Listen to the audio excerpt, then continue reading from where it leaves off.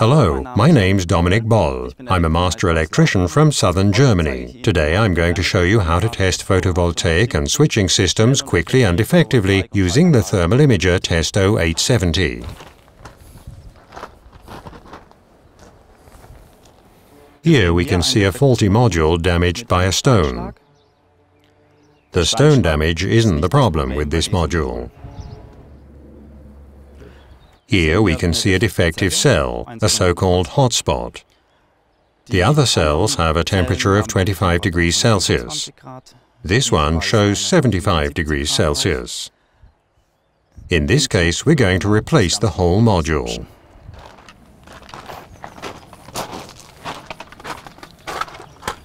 Here I'm checking the module's connection socket. I can see in the image that everything's fine. We've now checked everything on the roof. We're now going to go down and check the power inverters.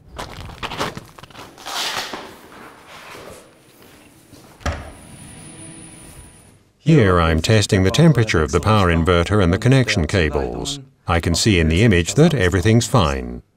Here I'm checking the sub-distributors. One of the power inverter's fuses is showing a temperature of over 60 degrees Celsius and needs to be watched. I'm now going upstairs to check the photovoltaic system's meter cabinet.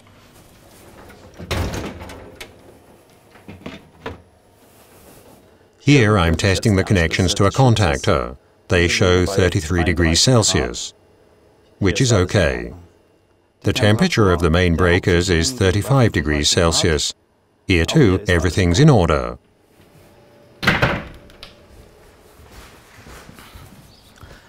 We're now finished here. I'm now going to show you how you can test larger switching plants with the Testo 870. To do this, we're going to visit the company KGaA, an automotive parts supplier.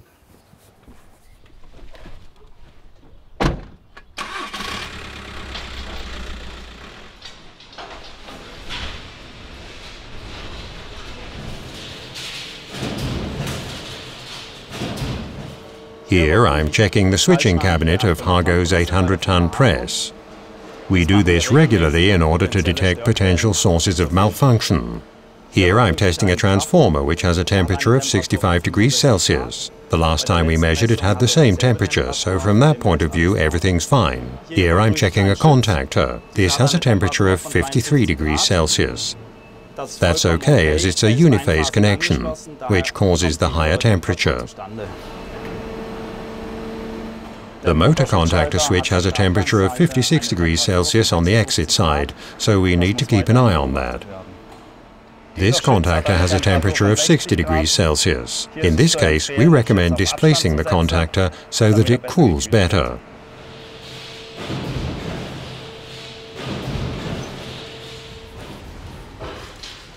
As you've seen, I can test switching and photovoltaic systems quickly and precisely with the Testo 870.